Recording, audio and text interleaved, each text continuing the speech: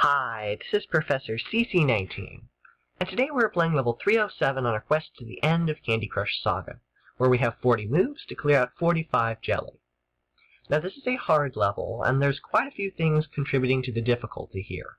We have 6 different colors, we have 4-layer thick frosting, we have the board divided into these little sections, which makes it even tougher for us to make matches and specials. And we have these chameleon candies, which will alternate back and forth between 2 different colors as we make our moves. Now, we were just introduced to chameleon candies at level 306, and in the previous video covering that level, I explained to you what they were. Today, before I start playing this level, I'm going to give you some advice and strategies on how to deal with chameleon candies on tough levels like this. And really, the strategy depends on what type of player you are. The biggest thing with chameleon candies in the game is the fact that they're quite distracting. We have all these rainbow stripes that are going over the candies on the board, and they really catch your eye. So the first bit of advice I give is try to ignore these rainbow stripes. They're kind of a distraction. Just focus on the colors of the candy, not the things going over them. And the second part of the advice is, if you are the type of player who is very good at following the chameleon candies as they change, if you can see what color they are and then predict what they're going to be next, then I would recommend that you follow that and try and set up those amazing specials that you need to beat these levels. But if you are not very good at following the chameleon candies as they change, if you find them more confusing to you and you're struggling on these levels because of that, I recommend that you simply focus on the candies as they are at the time of your move. Don't concern yourself with the fact that they're going to change. Just focus on the best move with what you have at any given time. Don't try and confuse yourself even more by trying to follow them. So that's my advice. If you're good at following the changes, then try and work with them. If you're not very good, don't confuse yourself by doing that. Work with what they are at the time. Do what you feel most comfortable with, and that way you'll be more likely to beat these levels. Alright, so that took a bit of time, but with that said, I'm now going to start playing this level. And I'm the type of person who isn't very good at following the changes. So unless there's like a color bomb potential that I'm willing to go after, I'm going to simply try and strike the frosting where I can and remove the jelly by more of a brute force type strategy. And I'm going to start off by trying to work in the corners, because those are the most difficult areas.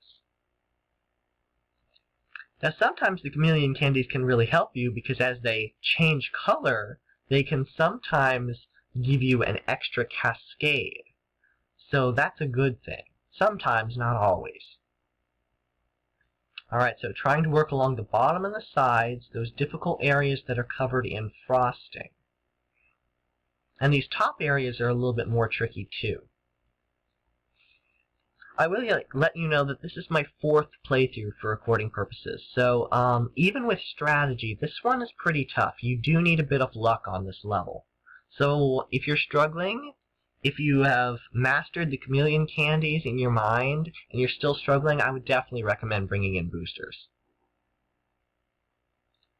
Alright, so still keeping with the same strategy, it seems to be working fairly well.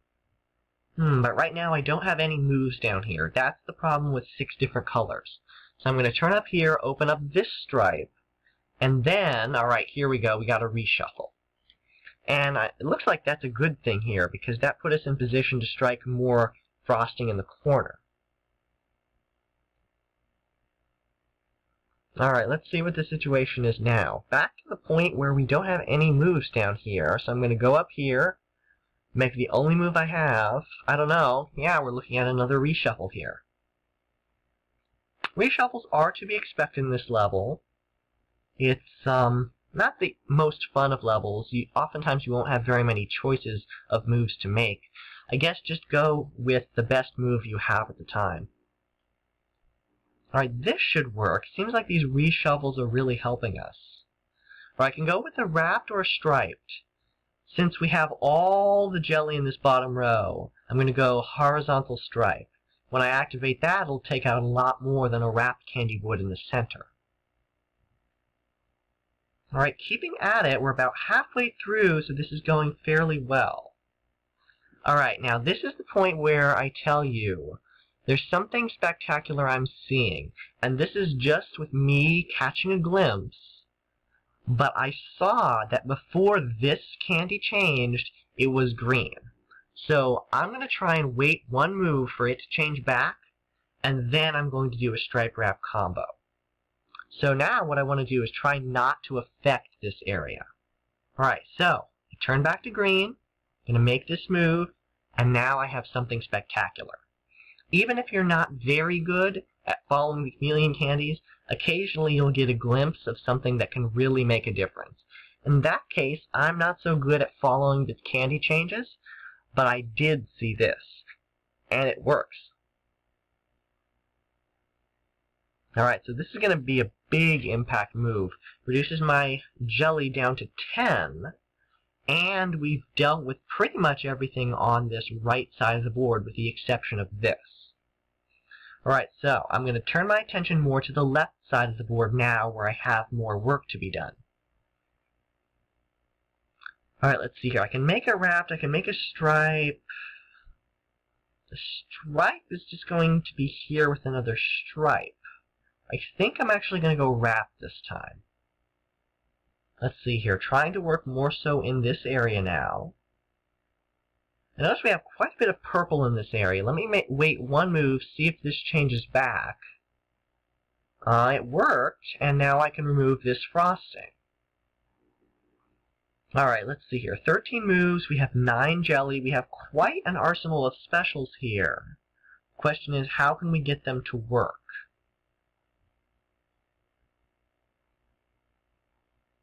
I think I see it here. If I do this, we have a striped wrapped combo. There we go. Alright, so this is going to remove this. It's going to take out the wrapped candy, which is going to strike even more of the jelly. And now we just have 4 more. 1, 2, 3, and 4. Alright, so this is going fairly well. I don't want to fail this now, so I want to be very careful with the moves I make. I want to make sure I can beat this level here. Alright, so remove that frosting. I'm still working in this area. Alright, here we go. We have 1, 2, 3, all single thick. I have a feeling that when the candy changes back, this might be ready to be cleared. So let's see. I'm going to wait one move. I'm going to send this off.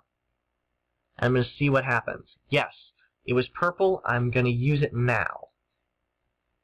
Alright, 5 moves, 2 jelly. 1 and 2. I'm going to change the color setup here, see if that helps. It didn't. Let's see, can we possibly draw green through there? There we go, that worked. And now to set it off. Alright, so we have 2 moves left, and we have 2 jelly. And I tell you, this is a really tough level. I would be willing to use boosters if I can't finish this off. So I'm going to see what happens here. Alright, there we got one of them. Now the question is, can we get this one? And I don't think we can manually. If I do this, it'll put 2 yellow there, but it's just a matter of luck if I get another yellow. I'm not willing to risk it. I'm going to go up here, I'm going to use a lollipop hammer, and I'm going to remove this last jelly. Alright, so that's how I beat level 307 on my 4th playthrough with the use of 1 booster.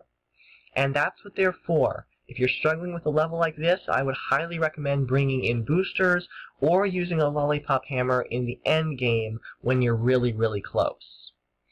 But as for strategy, like I said throughout this level, I emphasize this. Do what you're most comfortable with. If you're good at following the candy color changes, go for that. Go for the big specials. If you're not so good, then go for the candies as they are at the moment. Don't try and confuse yourself with chameleon candies. Don't let them distract you as you play. Sometimes you will be able to see when they're about to change and when you have a large concentration. But even if you can't see that, you can still beat this level. You need some luck, but just keep at this one. Go what you feel most comfortable with. So, if you found this video helpful to you, please subscribe. If you're stuck on any particular level of the game, please leave a comment below. I will try and help you. And as always, thanks for watching.